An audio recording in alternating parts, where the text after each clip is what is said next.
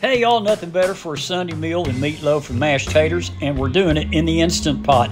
To a bowl, crumple up some bread. You can also use saltine crackers or breadcrumbs. I like bread better because it seems to hold the meatloaf together better.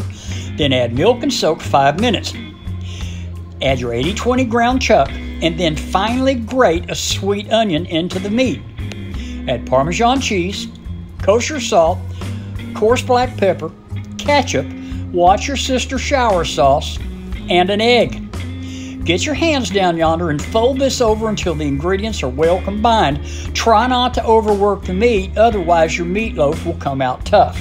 Take a 6-inch bundt or cake pan, spray the inside with nonstick spray, place your meatloaf in the pan, packing it as tight as you can get it. Now you can cook this now or you can do it a day ahead. If you do that, just cover with plastic wrap and throw in the fridge overnight.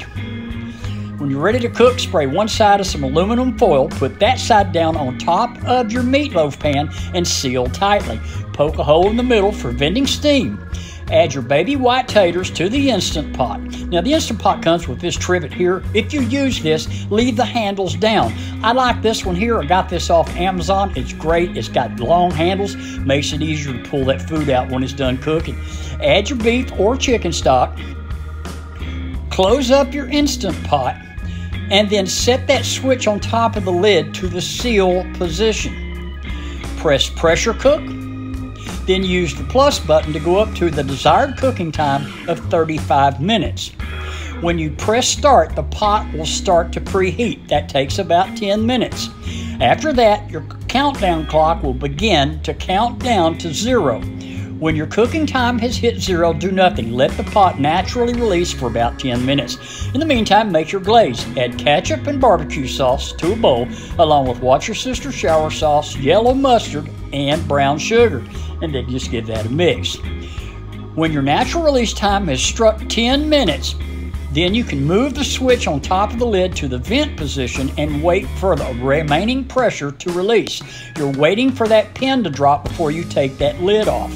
When it drops, you can safely remove the lid, remove your meatloaf, and put to a foil-lined baking sheet. Cover in your glaze, and we want to put this in the oven 400 degrees for about 10 to 12 minutes for that sauce to caramelize. In the meantime, add butter to your taters along with some salt, pepper, and any other seasonings that you like. Take a tater masher, mash your taters to your desired consistency. When your meatloaf is done, let it rest about 10 minutes, garnish with parsley, slice, serve, and enjoy a truly delicious meal.